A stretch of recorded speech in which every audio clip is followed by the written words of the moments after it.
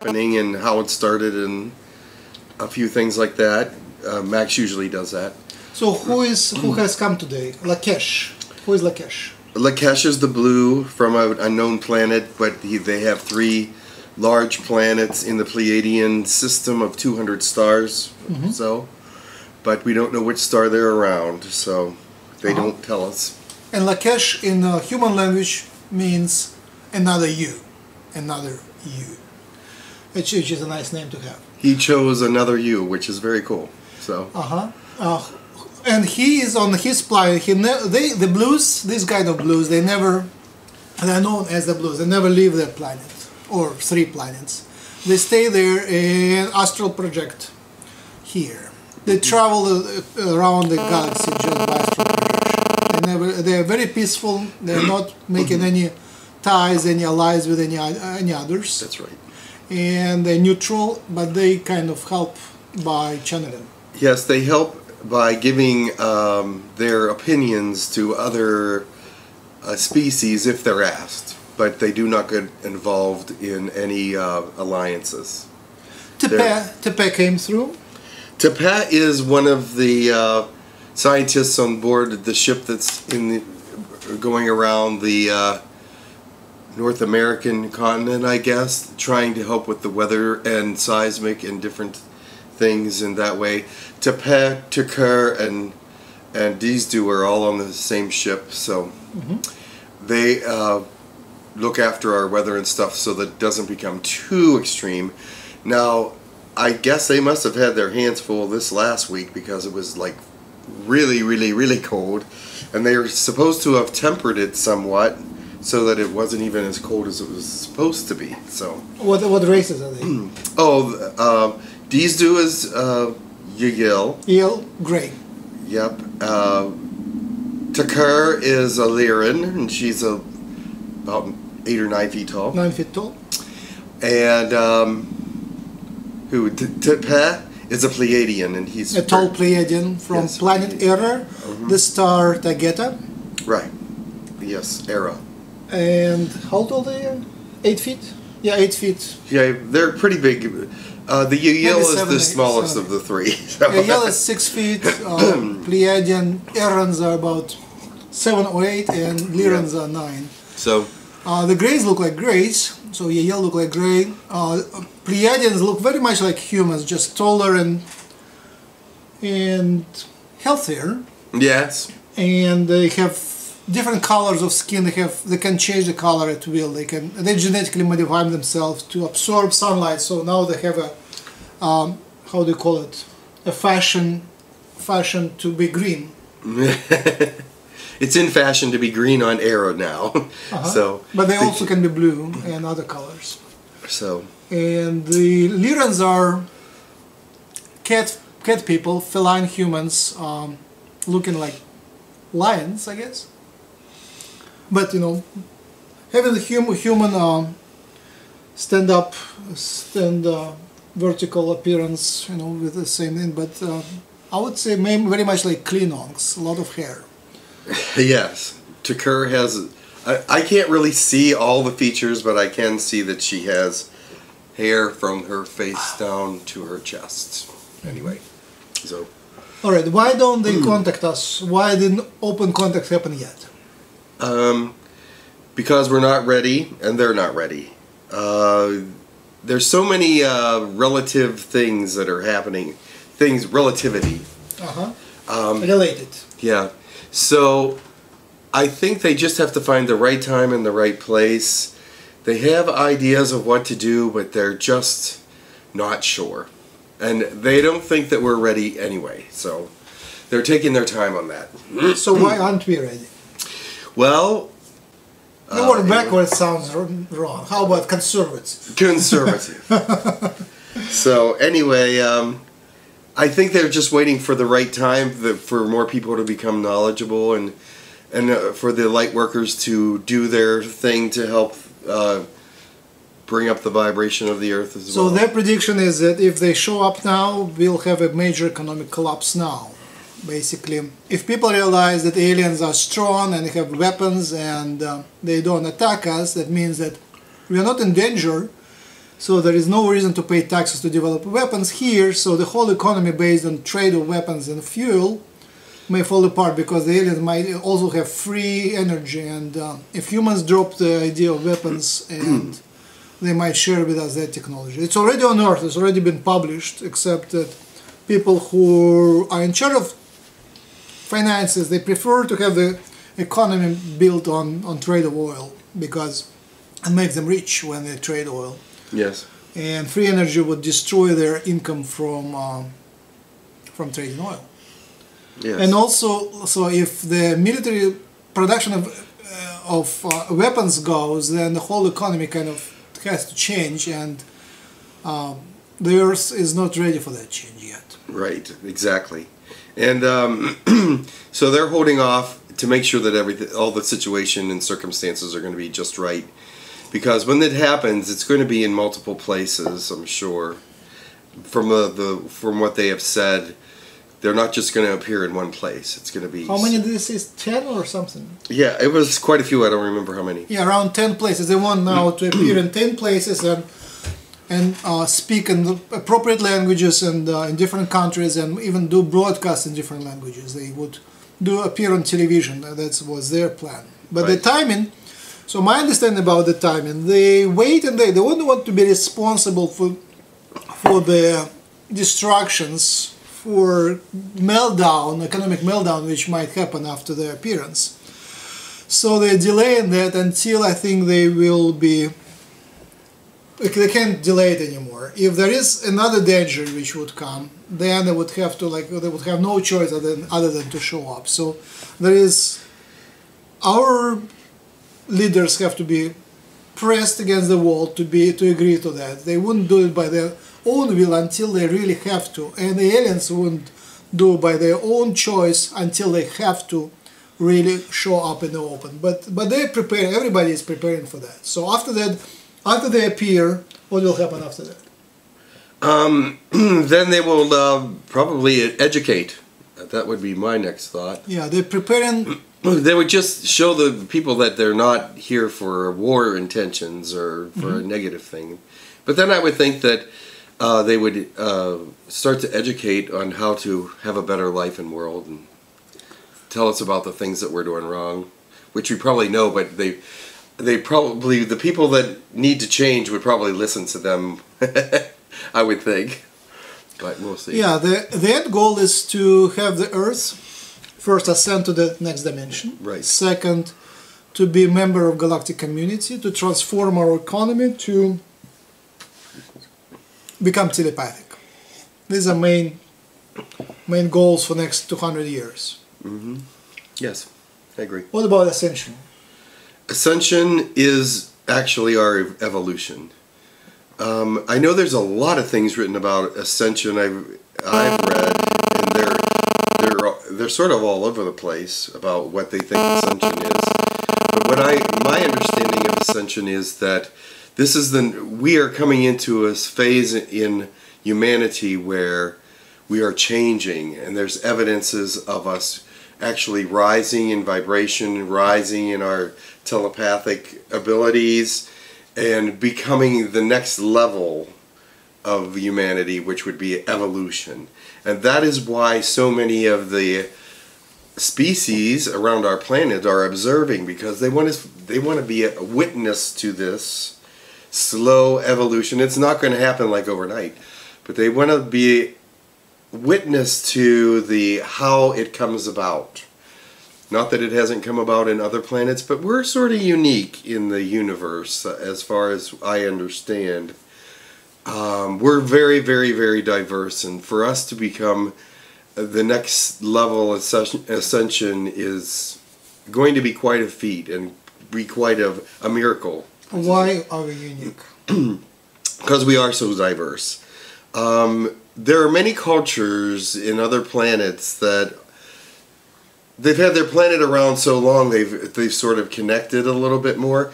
Our planet has gone through so many diverse changes, which some of their other planets have too, but we've been on the Earth, and then the Earth flips or something happens that destroys our population and vegetation and stuff, and we're starting all over again. This time, we're closer to becoming part of the universe or galaxy than we ever were before. So they want to make sure that our civilization doesn't get wiped out again. So after we ascend, what would be different? We would have fourth dimensional identities, which means that we would have a telepathy probably. I'm thinking that telepathy is part of it, and be able to ascend into a fourth dimensional world as well, which I'm not sure. After we ascend, after we ascend, what would be different in our culture? Would the humans have bodies? Yes, I'm sure. Would they have families? I think so. Would they have governments? I think at least some government is necessary. So but you know, being at this point of the ascension, it's hard to say what it's going to look like at the end. But those are the thoughts and ideas that they sort of made present to me. Out of all civilizations we mentioned, are they third or fourth dimension? Most of the dimensions, well, from my understanding, all creation started pretty much in the third dimension and moved out from that. And you are mistaken here. I'm mistaken there? That's okay. Go ahead. Oh, that's my understanding, that most people started it. People. You said creation. Well, most beings. Oh, beings good enough. Yes. Beings started in the third dimension and then moved to the fourth dimension. But I'm sure that there's some that were created in the fourth dimension. How about angelic beings? Angelic beings were created for specific purposes. So they're outside of dimensions. They're outside of dimensions. How about fairies? Fairies are fifth and sixth dimensional beings. So they didn't evolve from third dimension. No. No. So we have to formulate the civilizations which we talk to they made it from third to the fourth. Yeah.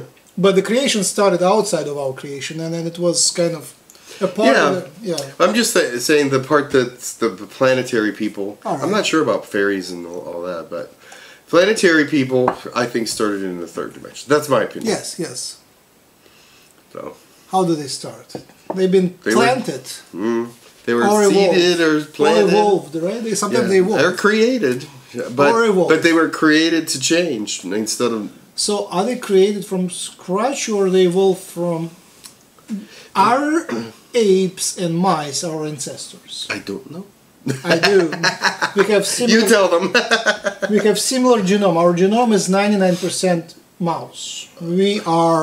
Mice are our relatives, very close ones. And cows. Interesting. It cows? is. Any mammals are 99% similar to us. Wow, very good. Any mammals. So how have you been created and evolved at the same time? No, you tell me. Yes, we have been created and evolved at the same time. It's not a contradiction. There is no, I don't think so. Basically, the guys who create us, they use whatever is available for tools. They made us from dirt, but also they made us from mice or whatever. The prehistoric... what's the word for monkeys? Prehistoric monkeys are called... Primates. Primates, right. They made us from prehistoric primates by mixing the primate DNA with DNA from other planets. But the primates are our ancestors, so there's no contradiction here. But after they kind of mix, they plant them, and they culture them, they give them technology. They gave us... Do you know that we have only so many, about 20%, only 20 cultured, 20 species of domesticated animals on Earth. There is thousands or hundreds of thousands, millions of other species, wild species, only 20 domesticated animals. You can count them: cows, donkeys, dogs, cats, and so on. And that's it, because they had to be adapted to us, and that was sort of made by our creators, the alien creators, right? Okay. I'm stepping away from our general topic, right? Ascension. It's okay. They made it, but they made it most of them made it much easier. Bashar describes how they made it. They said a being, which sounded like a Jesus, I'm not sure if it was Jesus, came to them and united the whole planet telepathically in 3 days and left. Maybe it wasn't Jesus, but that's how they made it. They just done. On Earth, there is so many factors. Diversity, yes. Separation, yes. Mind control, Orion inheritance of hierarchical structure, egotism, conflicts, wars, stupidity. And they thought until the last moment, until half a year ago, they thought that we are hopeless actually, because they didn't know we are capable of telepathy. And they didn't understand us until they created the colonies. The colonies were a big help to them because they learned firsthand from telepathic people how we think, do things, and why things are the way they are on our planet. And that really helped them to understand the human condition, basically. So, what else can I say about that? What do they do there? Well, on the colonies, the one colony is all teaching how to become telepathic. The second colony, I forget what all the colonies do actually now. It's been a while since they developed the contact up there. You know, if they cannot come here because of all the troubles, they're not invited. They don't want to come uninvited. And they don't want to disturb the economy, but up there they invite volunteers. So until this summer they abducted people, did hybridization, hoping to improve our genetics to make us telepaths. They wanted to help us, but one of the reasons they did abductions and hybridization program, they wanted to create a new or better species of human, and they succeeded partly in that. They created hybrids and planted them back. So they created and implanted a lot of hybrid people who are born humans, are growing in human culture, but they have special talents, including capability for telepathy. In the colonies, they do just the opposite. They take humans which are just talented humans with telepathic skills and teach them telepathy through meditation and just being surrounded by immersed in telepathic culture. They speak to them telepathically. The humans have the opportunity to telepathically communicate to aliens who are born with that capacity, whose culture is already telepathic. So they have now 9 telepaths and a few more who are promising. And the communication with first telepaths made them realize our potential. Basically, they understand that we are not hopeless as a species, and that they understand us much better. Yes. I don't know if did you think they thought we were hopeless? I think so. Okay. They didn't say so, but they didn't say so, but that. But they sort of acted like that. Yes. But then they say, now we know that you are not hopeless. So I infer that before that they thought that we are much.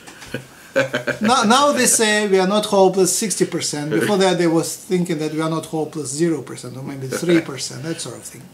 But yeah, yes, chances are here that they know the future. Oh, they are from different dimensions, so they can see the future only a few days in the front ahead. But the higher are the beings, there are multiple dimensions, the more they can see the future, and there are some which see very far. Mm-hmm. And we have an honor to be visited by Buddha today. In Buddhism, how do you hold the hand? I don't even know. I don't know. Maybe like that? I'm not sure. Yes. I'd have to look it up. Yeah, this Tibetans... It's like that? I don't know. No, Japanese do. We thank Buddha for coming. That was nice. Thank you. We had Jesus last time, and it was... What can you say? I will stay, we had Jesus, for real. And in the past we have been visited by ancient consciousness called El. El, yes. Go ahead.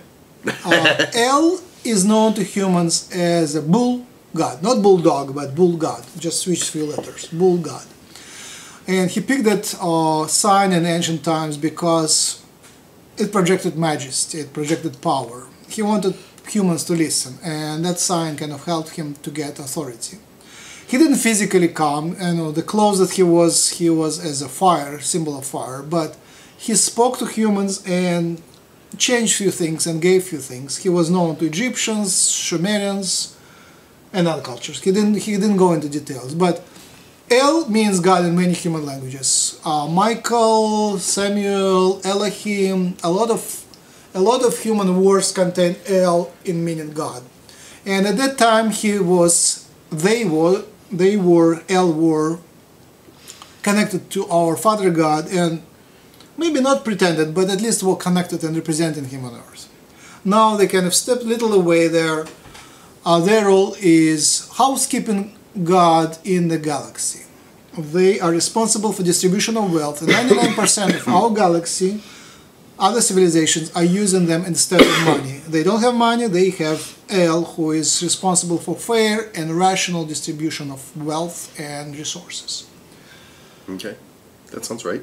And he said to us that he tries to work with our current system, and it doesn't want him. And our civilization, our race, wouldn't survive if we continue this path. It's not news to us, but he says that it has been decided up there, but there's collective consciousness, and I assume they do it with the permission or direction from the Creator. They're not the Creator, they're not Father God, but they're part of the Father God. It has been decided to melt down our economy 13 years from now in the year 2027. And according to their calculations, predictions, if we go at the rate we are now, half of human population, about 4 billions, will perish in local violence and famine, mostly in big cities.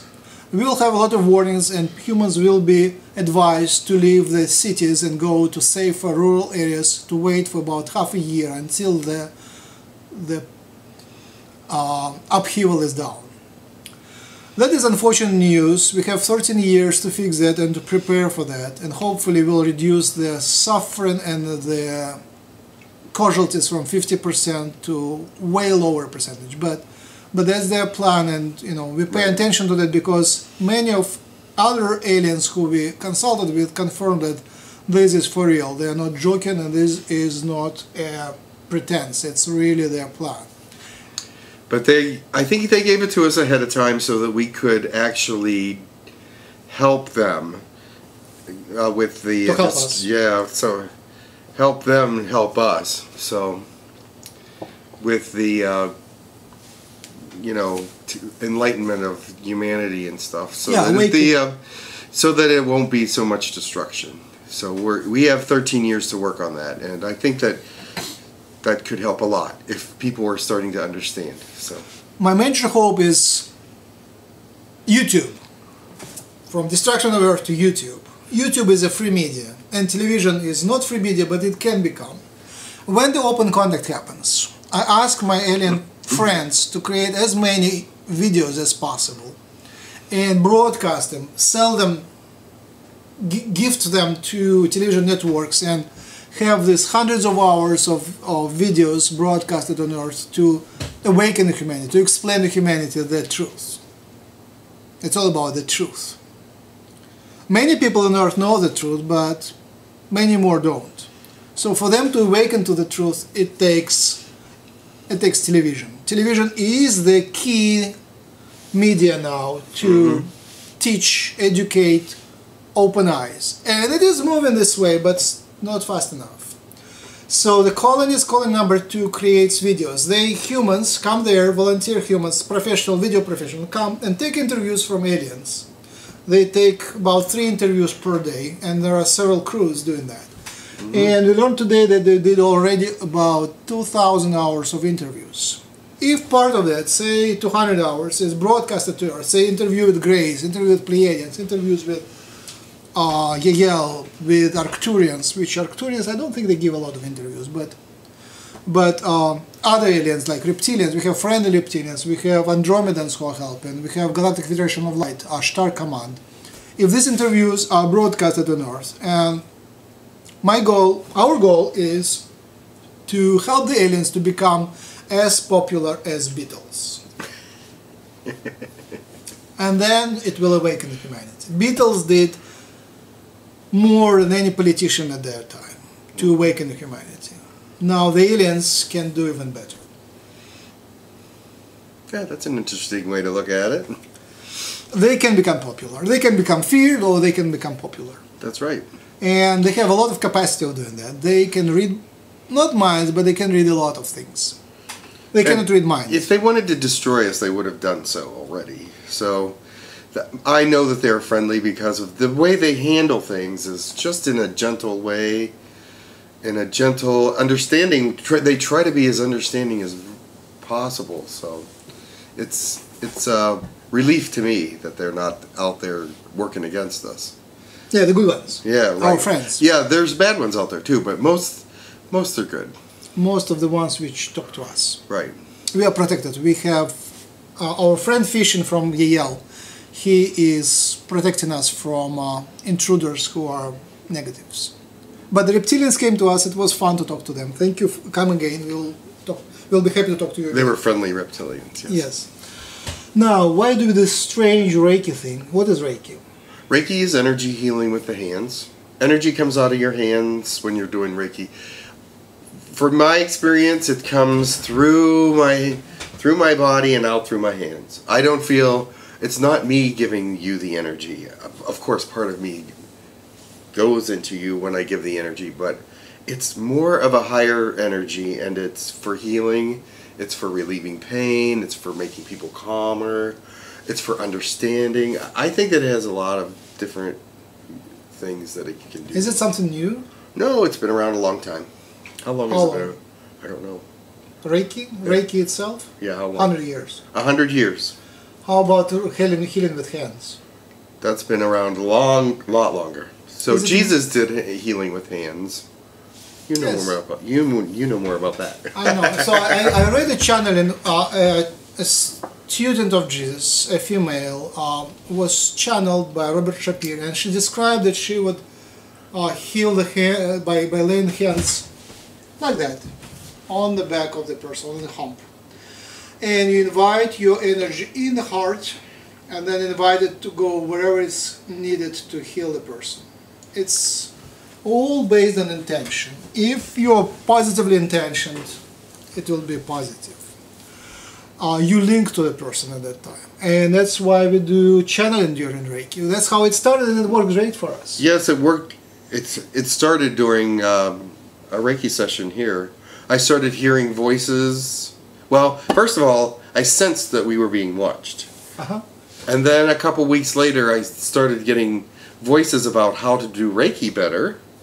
And I listened to those, and I was going, and he's saying, what's going on, you know? So, and then finally he started asking questions. So, and they started answering. And this dude came first, and this dude is one of the people in Yahyel who is authorized to formulate the plans for the first contact. And Yahyel was elected by other aliens to do the first contact because they are related to humans. They are our descendants in many ways. They are created from human DNA and Zeta Gray DNA by Zetas, and placed on their own planet, and they already evolved to the fourth dimension, while we are here in the third making it. So we are very happy things this do, and actually Laini and other members of the site, thank you for the work you are doing on our climate project and our Earth axis, fixing our Earth axis wobbling. So they send love to you. Thank you, just do. So we're very honored by you choosing us to speak, and we help as much as we can. it was a surprise for me because I didn't even know what channeling was when I started to do it. So then I was told what it was, and I was surprised. I wrote a book. Before that, I wrote a book on channeling, mostly based on Bashar. We love Bashar. Bashar is best. Bashar is a channeled being from Sasani, and now they're called Shakani. Shakani. Yes. They made it from the fourth to the fifth dimension. We are making it from third to the fourth. They are making it from the fourth to the fifth. And already made it. So Bashar is talking from Shakani civilization. They're also hybrids between greys, and humans from Earth. So they are sending you their things for giving them, for giving rise to them, right? For making them, for giving our DNA to them. And I was lucky to, Bashar once came through gym and I had few words with him. It was very nice. So why do we do Reiki while channeling? Because we created a nice antenna, and it works well for us. We kind of linked, and Jim's energy and my energy merged together to create, and we are Aquarians, as we said, so that works well for channeling. Yes. Now, money-wise, we invite your donations. It's very easy to do that. Go to humancolony.org, click the donate button, and you donate through PayPal. If you're not set up with PayPal, send me a message. It's very easy to have email on the side, and there is a text box on the side, or you send a comment, and I can contact you and get donations in any other way possible. We can even take bitcoins. Are you aware of bitcoins? No. These are electronic money which are independent, barely independent from mainstream money, but these are electronic money which can be converted to mainstream money. Oh. What else? Jim takes reservations for personal channeling sessions through Skype and telephone, and he is now booked. Well, not fully booked, but I am partly booked. Yeah. Partly booked. So you can contact me through the site, and then I will get you in contact with Jim to set up the channeling thing. And we would be happy, especially in this cold weather, would be happy to go to other cities and hopefully in the south or in hot places and get some sun and give a channeling session to your people, to your group of people, and we can also teach about energy healing and ascension and speak about, we are not telepathic, but we can speak about telepathy and developing your abilities. That's about it for me. Anything else? That's about it. We can... and with Om? And with Om. Somebody suggested that we send our appreciation and to Jizdu and his team working on our Earth project. That's wonderful. That's a good idea. That's good. Very good. Just a second. I need a napkin for that. Oh yeah, Om is one of the names of God, one of the vibrations of God, and by itself it doesn't do anything, but it unites us, and it unites you as you listen to that. You can Om with us. So we unite together in one vibration. One simple vibration, one simple note. And it's intentionally waving up and down. That's how it is done. It's not a pure thing, it's kind of going up and down. And the intention you put there is what matters. Yes.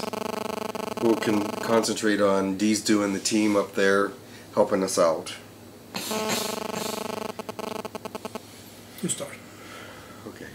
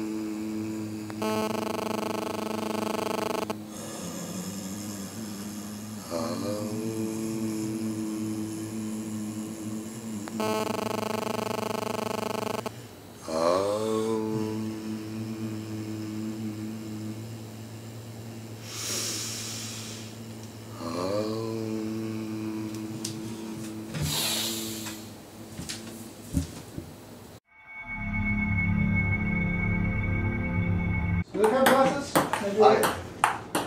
Maybe we'll play.